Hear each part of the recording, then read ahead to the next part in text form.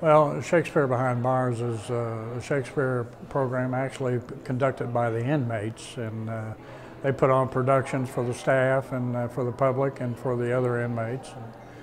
As a result of that, we had a documentary called Shakespeare Behind Bars that did quite well and brought a lot of attention to prisons and what happens in prisons and what happens to incarcerated men.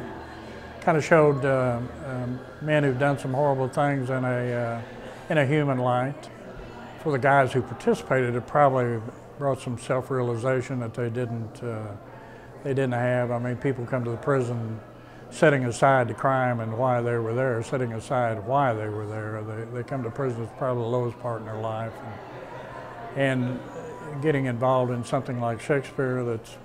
Shakespeare and convicts doesn't mix. Probably some realization, and then for the programs that they put on for the other inmates, brought some realization for them. And then maybe through the documentary, we kind of informed the public a little bit about what it's really like.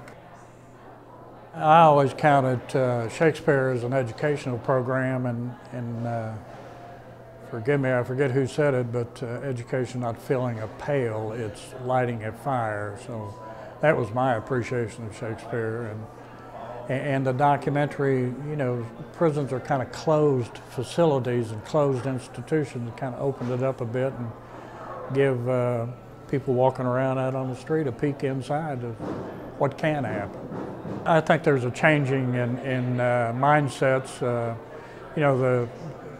All over the United States, we're trying to figure out how to get people out of prison now. So I think Shakespeare was a small part of that. You could see what's happening, but I think there's some changes, long overdue.